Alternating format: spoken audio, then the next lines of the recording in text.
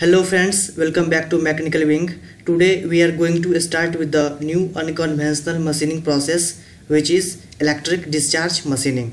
आज हम लोग इलेक्ट्रिक डिस्चार्ज मशीनिंग के various component, working and principal, advantage, disadvantage and application के बारे में डिस्कस करेंगे। तो चलिए स्टार्ट करते हैं electric discharge machining. Electric discharge machining को सबसे पहले हम इसके नाम से ही डिफाइन करते हैं। इलेक्ट्रिक का मतलब हम सब जानते हैं, इलेक्ट्रिक डिस्चार्ज का मतलब होता है स्पार्क एंड मशीनिंग का मतलब होता है रिमूवल ऑफ मटेरियल। तो ऐसा मशीनिंग प्रोसेस जिसमें इलेक्ट्रिक स्पार्क के चलते मटेरियल रिमूव होता है उसको हम कहते हैं electric discharge machining. This process is also called electric halogen machining and electric spark machining.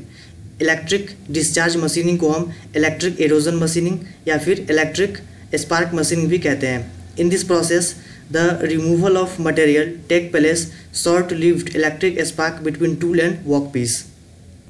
Electric discharge machining में टूल एंड वर्कपीस के बीच इलेक्ट्रिक स्पार्क के चलते मटेरियल रिमूव होता है। It is based on the principle of thermal electric energy. Electric discharge machining thermal electric energy के principal पे based है। The duration of magnitude of the spark discharge is closely controlled and the tool is servo feed into the workpiece to maintain a constant discharge gap about 0.05 millimetre. Spark discharge यहाँ पे closely controlled किया जाता है and the tool is servo feed. Tool के ऊपर एक servo feed लगा होता है। Tool is directly connected to the servo feed and tool और वर्कपीस के बीच का डिस्टेंस अप्रॉक्सीमेट 0.05 होता है इन millimetre. In this method both the tool and workpiece are emerged in A dielectric fluid.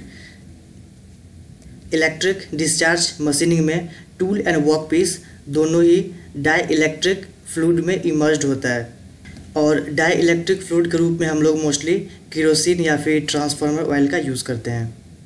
अब हम डिस्कस करते हैं कि डाइइलेक्ट्रिक फ्लूइड होता क्या है। तो dielectric fluid are work as insulator. Dielectric fluid insulator की तरह वर्क करता है between the tool and workpiece. In this process tool is made the cathode and workpiece made the anode. Electric discharge machining में tool cathode पे होता है, that means negative charge पे, and workpiece anode पे होता है, डैट मीन्स पॉजिटिव चार्ज पे। As the voltage across the workpiece and tool increases a critical value is reached eight which the dielectric fluid become ionised and gives a highly conductive path for high current flow. Electric discharge machining process में dielectric fluid तो insulator का काम करता है, but जब हम tool और workpiece के बीच वोल्टेज इंक्रीज करते हैं तो ये डाइइलेक्ट्रिक फ्लूइड आयोनाइज्ड होना स्टार्ट हो जाता है, डैट मीन्स पॉजिटिव और नेगेटिव आयन में टूटना स्टार्ट हो जाता है। जब हम टूल और वर्कपीस के बीच वोल्टेज इंक्रीज करते हैं तो dielectric fluid positive and negative ion में टूटना स्टार्ट हो जाता है और डाइइलेक्ट्रिक फ्लूइड के ion highly conductive path produce करते हैं for the flowing of current for a spark initiation to carry out the metal removal operation. In electric discharge machining process, low current and high voltage required. The electric current varied from 0.5 to 400 ampere and voltage 40 volt to 300 volts in DC. The spark produced by the tool is 10,000 spark per second. Okay, temperature in the range 10,000 to 50,000 degrees Celsius are developed in spark zone. Spark zone का temperature 10,000 to 50,000 degree Celsius होता है जो कि पिघला करके metal को बाहर निकालता है। Material removal rate increases with the increases of thermal conductivity of workpiece. Workpiece का थर्मल कंडक्टिविटी जितना ज़्यादा होगा मटेरियल रिमूवल रेट उतना ही ज़्यादा होगा। इलेक्ट्रिक डिस्चार्ज मशीनिंग का वर्किंग हम अब डायग्राम से समझते हैं। ओके, ये हमारे पास एक टैंक है। सबसे पहले हम एक टैंक लेते हैं और टैंक में डाइइलेक्ट्रिक फ्लूइड फील्ड है। ओके, और डाइइलेक्ट्रिक फ्लूइड के रूप में हमने यहाँ पे केरोसिन का यूज़ किया है और tool and work piece die electric fluid में इमर्ज्ड है। ये हमारे पास वर्क पीस है जो कि एनोड पे है प्लस पे, और ये हमारे पास टूल है जो कि कैथोड पे है माइनस पे। और टूल के रूप में ग्रेफाइट या फिर कॉपर इलेक्ट्रोड का आप यूज़ कर सकते हैं। ओके, और टूल के ऊपर एक फीड कनेक्टेड है।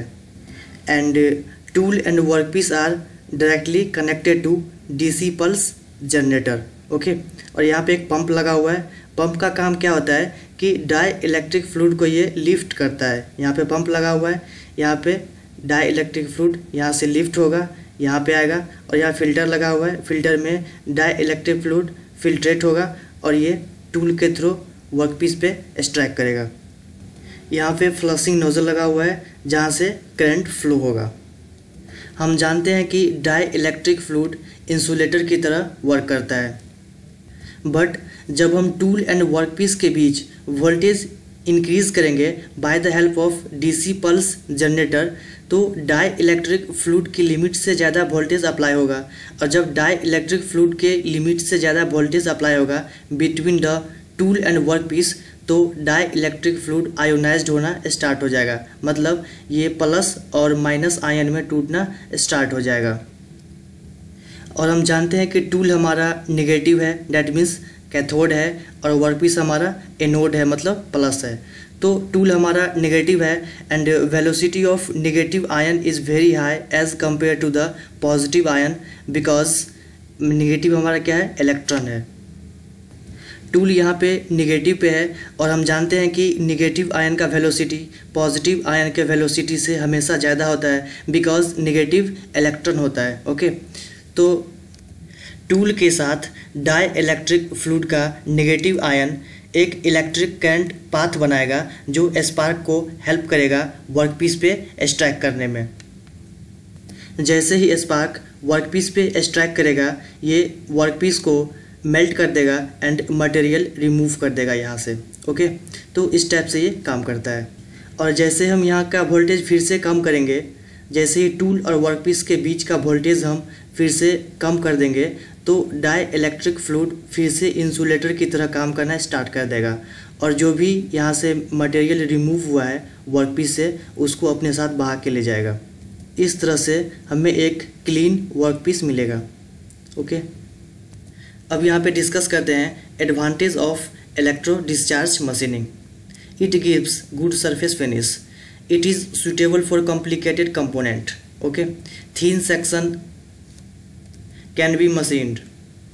Very thin section को भी हम मशीन कर सकते हैं by the help of electro discharge machining.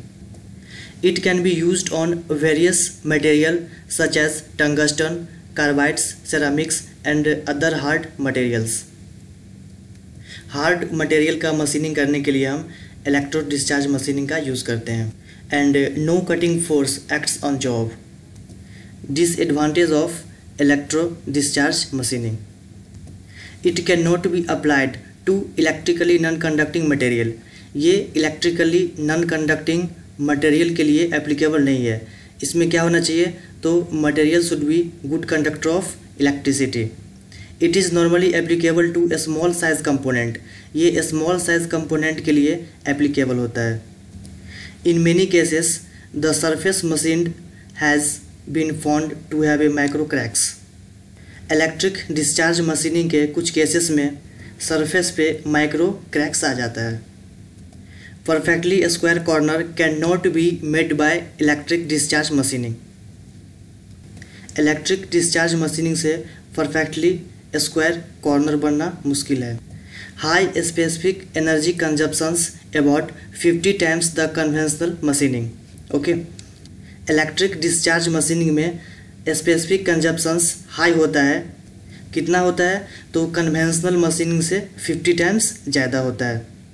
Material removal rate is quite low. Okay, अब हम डिस्कस करते हैं application of EDM, that means electric discharge machining.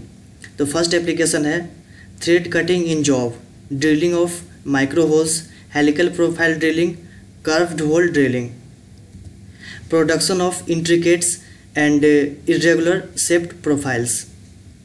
Okay, तो ये है हमारा application of electric discharge machining. Electric discharge machining का working principle and कुछ इम्पोर्टेंट पॉइंट हमने डिस्कस किया।